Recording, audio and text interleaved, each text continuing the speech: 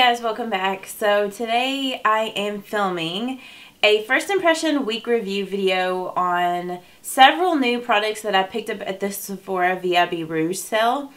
And I'm actually getting ready to head out to work this morning. And normally I don't film before I go to work, but I'm working a lot of overtime at my job and I really wanted to use a lot of these new products. Well, they're new to me. I don't think all of them are new. I definitely think that they're not all new. There's only like one product that's new-ish, I guess. Well, first let me just show you guys what I'm going to be like first impression week reviewing today.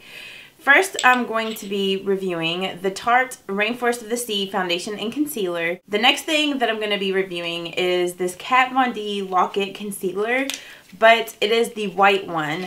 And I wanted to use this as like an eyeshadow primer. The Becca Glow, what is this thing? On the Glow maybe? Glow on the... I can't read it. It's got this sticker over top of it. Glow on the Go Shimmering Skin Perfector Moonstone. So this has like the liquid moonstone and a little mini moonstone like powder highlight, pressed powder highlight. The last thing are these Kat Von D Everlasting liquid lipsticks. And I'll probably do some swatches of these and I'll probably film it at another time, but I'll just add the clips in the video so you guys can see what they look like on. Because I'm probably not going to have time to film all that this morning. And if you've never seen like a first impression week review video from me, I review the products for the first time and then I usually do a check-in at some point during the day, and then right before I go to bed I do another check-in. I'm going to try to do a check-in at lunch today, but I don't know if I'm going to be able to do that because technically at my work I'm not supposed to like film or take pictures since it is a warehouse that ships out like products, like online like products and stuff like that. I don't know, they're really weird about stuff like that, so I don't know, we'll just see if I can film an update at lunch. I don't know if I'll be able to, but I will film an update when I get home and before I go to bed. Now, I do work like 10-hour shifts at my job, so this stuff is going to be on my face for a very long time. So we'll really be able to see the wear on this stuff. Let's go ahead and I'm going to start to apply this. I know that some people just go straight and like drop this right on their face, but I'm actually going to put some here on the back of my hand. It is a very runny foundation. I feel like my lights are so bright, no matter how much I turn them down, I always feel like they're like a little too bright. But yeah, it's very runny foundation. And I'm pretty sure that this has like a light to medium coverage. It's supposed to be like really dewy and fresh and just, it's supposed to have really good wear too, even though it's not like, you know, a super full coverage foundation or anything. I'm just going to go ahead and just like dot some of this on. And I hope this shade matches me. I think it is a little darker than some other foundations that I own, but I think it'll work okay. So I'm just going to go ahead and start to blend this foundation in. Okay, I think it does have a little more coverage than just light. To me, this is almost like medium to full coverage. And I may need to zoom you guys in a little more so you can see what's going on. Okay, that's probably good.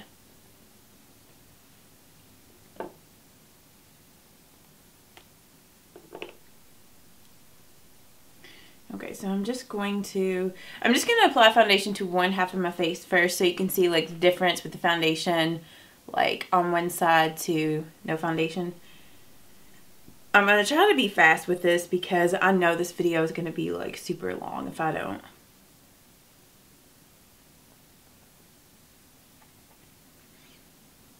Okay, so here's just like one layer of the foundation on this side and no foundation on that side. So you can see that even though it has pretty decent coverage, it doesn't look unnatural. It just looks like my natural skin, but better. It looks really beautiful, the finish of it. I really like it so far. So I'm just going to go ahead and apply this to the rest of my face. And I can definitely see where the applicator on this is annoying because sometimes it doesn't grab very much foundation. I don't know. But maybe that's like all the amount you need for your whole entire face. But I always use way more than what companies recommend for some reason. I don't know.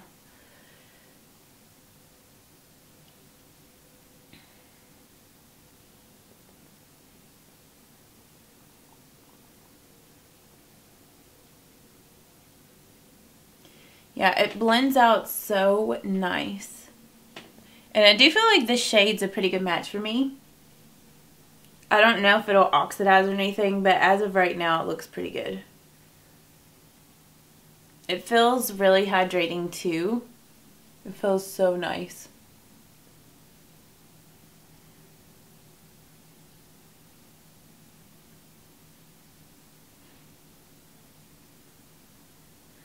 Okay, I am going to go in with a little more foundation just around the center part of my face. My face has a tendency to get really red, like in through there. And plus too, I want to see if this foundation builds nice.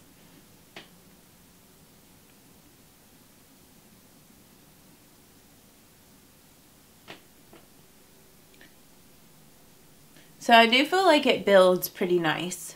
I don't think you could go in with a ton of layers of this, or I think it might start to look just like heavy or something.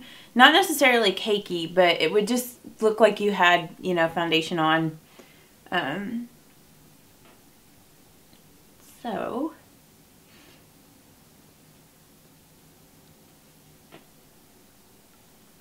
okay, that's what that foundation looks like all over the skin. I feel like I'm like squishing down so you guys can see. I might need to, I might need to brighten my lights up just a little. I think another reason sometimes my lights look really bright is because like my skin basically matches my background. Like my walls are kind of like a cream color, but once I turn those lights on, it makes it look really yellow. Okay, now I'm going to go ahead and apply the concealer, and the shade that I got was Light. Now I do kind of like the packaging on the concealer, how it has this doe foot situation. So I'm just going to put this here on my under eyes. And in some ways I wish I would have gotten the concealer that was a little lighter and more yellow. So I don't really know what shade of concealer that would have been.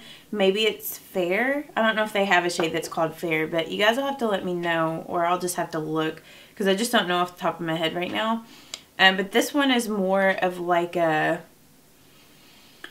I don't want to say salmon because it's not really salmon, but it definitely has more like pinkish tones in it than yellow or like orangey kind of tones.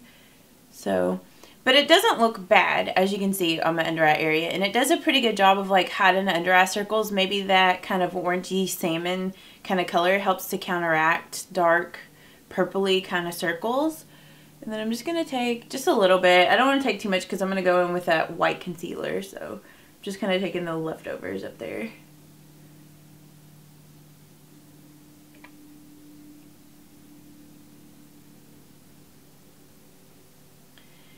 I mean, I know that people say that this concealer is more like lighter coverage, which I could see that, but I feel like it does have pretty good coverage. It's not like super, super light where it doesn't hide anything. It just doesn't look super heavy on your under eye area. Okay, I'm just going to go ahead and set my foundation and concealer. Next, I'm going to go in with the Becca Moonstone. This is the liquid stuff, and then this is the powder.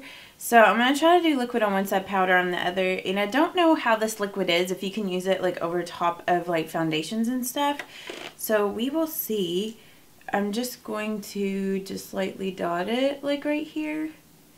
And I'm just going to blend it out with my finger.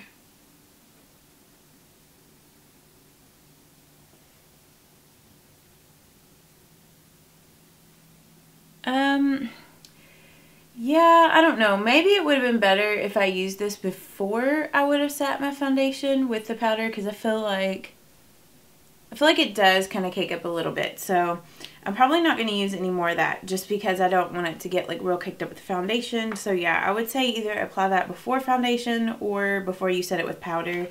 So now I'm just going to go in with the little powder. I think this is so cute. It's just like a little mini one, which, I mean, I think it's a really great deal to get the liquid and this little powder for like $20 from Sephora. So this would make like a really cute Christmas gift or a gift for yourself. So I'm just going to lightly brush this on. Yeah, this is a really beautiful color. It's like not too gold. Sometimes like their other one in Opal, it's just almost like a little too golden tone for me. But I feel like this is a really nice color for my skin tone. I wish it might be like a little more champagne-ish, but I don't know. It is really pretty because I don't really have a highlight that is this exact same color in my collection. So, and it is like a pretty intense highlight, but it looks really beautiful on the skin. So that's what that looks like. Really like this. Glad I picked that up. I'm just going to kind of blend that out a little bit. And then I'm going to go in with the Kat Von D Lock-It, the white concealer. I think this is white out. And I'm going to be using this, as I said, as my eyeshadow primer today. I just thought that this would be a really cool product to use as like a white eyeshadow base.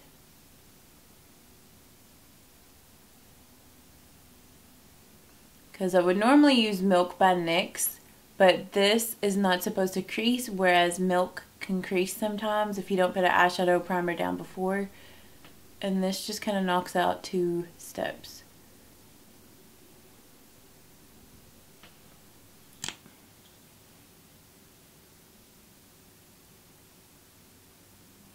I don't want to do anything crazy with my eyes just because I'm going to work. Whoa! Just like knocked everything over. Okay. I'm so klutzy in the mornings. I mean, I'm kind of klutzy anyhow, but I'm extra klutzy in the mornings. Okay, I don't want to do anything super dramatic because, like I said, I'm going to work. But I'm going to use my Urban Decay Naked palettes. First, I'm going to go in with Naked and Buck on my crease area. So yeah, like as you can see, that does a nice job of making eyeshadows just really stand out. And I do find that this white was like a pretty opaque white, and if you needed to build it up, it was easy to build up. It didn't get cakey or anything. So that's good. I'm going to go in with some of this Half Baked, which is this really pretty gold. And I'm just going to pat that here on my eyelid. Okay, yeah. I do really like this concealer as a white eyeshadow base. I think it works really well at making eyeshadow stand out.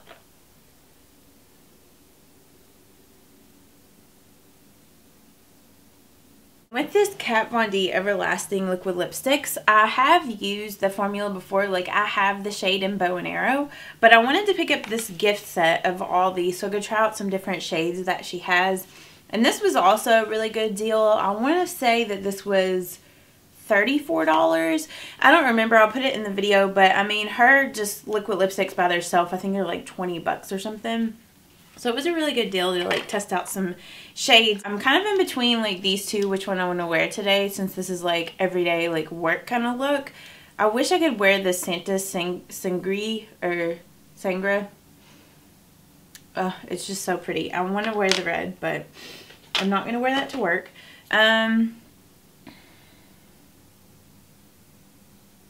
I think I'm going to go with Lovesick just because it is a little bit more wearable. It's kind of like a purpley pink color, sort of like Snob or something like that. And I feel like this applicator is just like the ones in her regular sized lipsticks.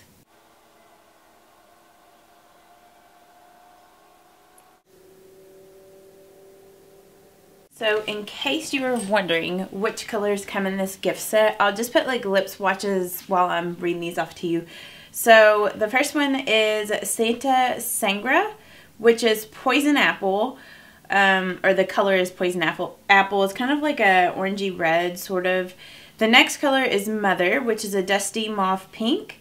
Lovesick, which is a mauve nude, which is the one that I... Oh my goodness, person. People are crazy in the mornings. Okay, which is the one that I have on. Backstage Bambi, which is a vivid hot pink. LUV, which is rich violet. Echo, which is a satin navy blue. Path. I don't know how to pronounce that. I'm sorry. Which is a deep russet red, which is kind of like a brownish red. And then the other one is Roxy, which is a bright grape. So those are all the colors you get in this gift set. I think it's a great deal, especially if you want to try out a lot of these. We will see how all these products hold up. I hope I can come back with the check-in at lunch, and I'll be filming it on my phone, so I don't know how great the quality is going to be. But just to show you guys the time right now, it is 6:25 a.m. It's 6:25 a.m. So I will see you guys here in a little bit.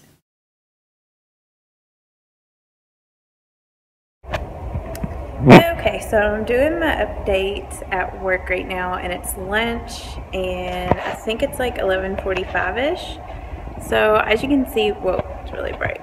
The lip color is still on. It's still kind of on there. I know that like after lunch I'm definitely going to have to reapply that. The foundation's still looking really good. It's holding up real good, and so is the concealer, and the highlight is still looking pretty good. So I know this lighting is kind of bad, but hopefully you guys can see. So I will see you guys later on this afternoon, evening-ish.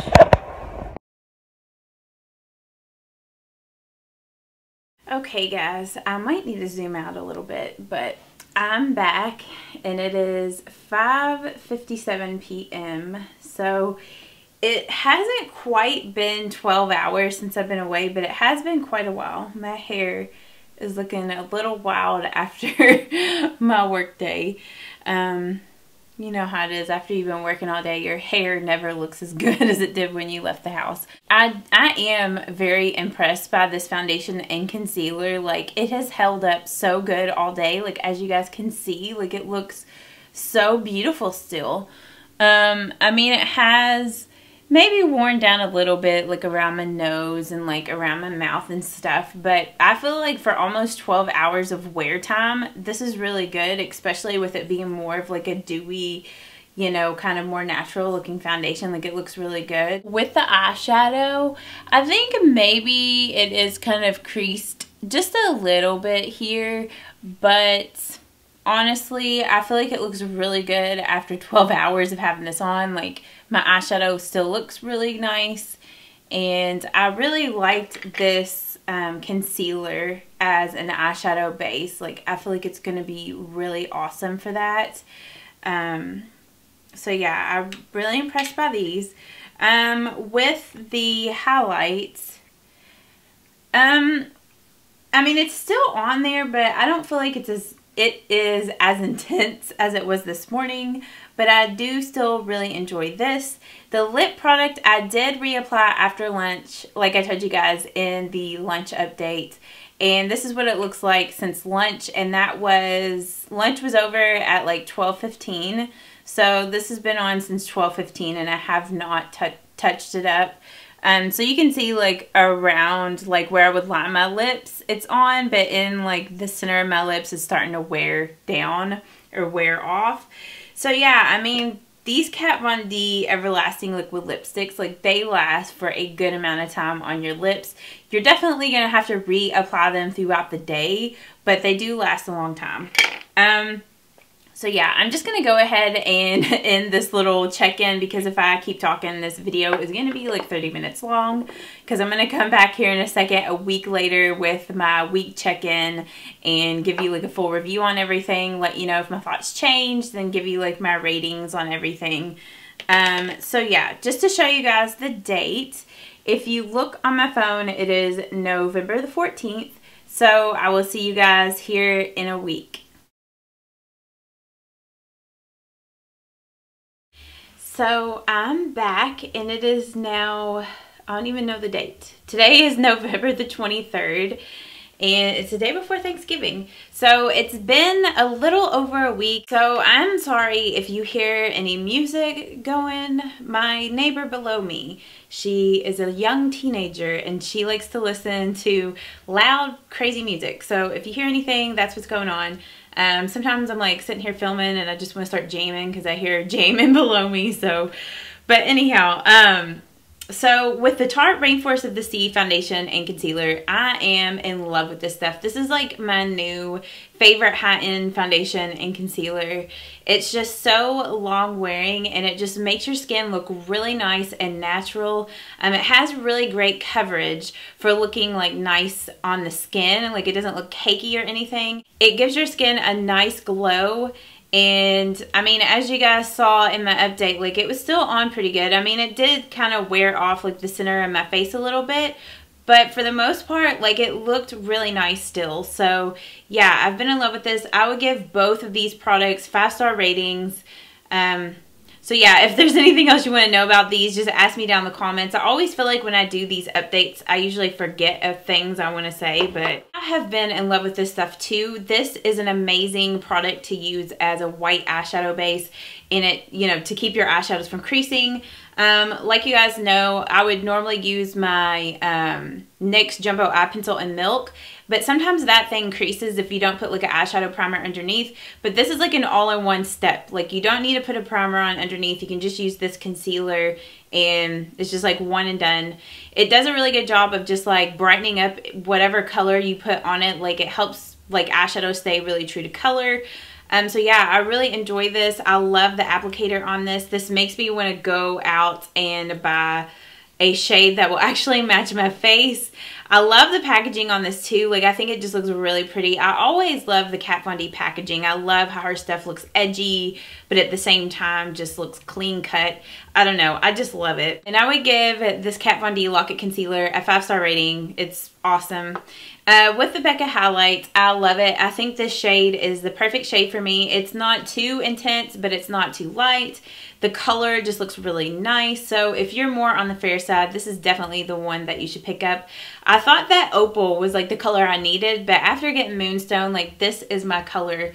I love it. Now with the liquid highlight, I would give this powder thing like 5-star rating, and I love the packaging on this. Like it's so cute and small for travel. Yeah, so I really love that.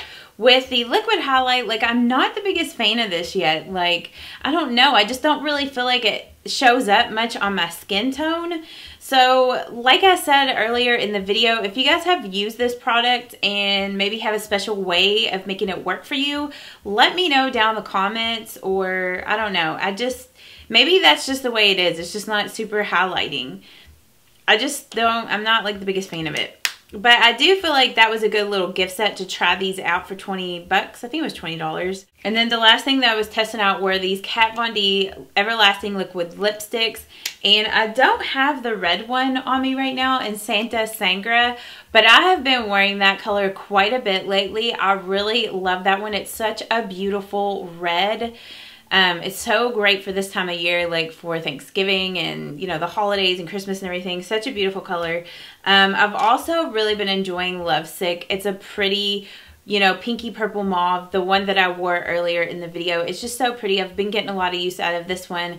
And like I told you guys, I love the Kat Von D liquid lipstick formula. I mean, I've had Bow and Arrow for a while now, and it's just amazing formula. Like, they go on so easy and they don't feel like cakey on your lips. Like, you forget you even have them on.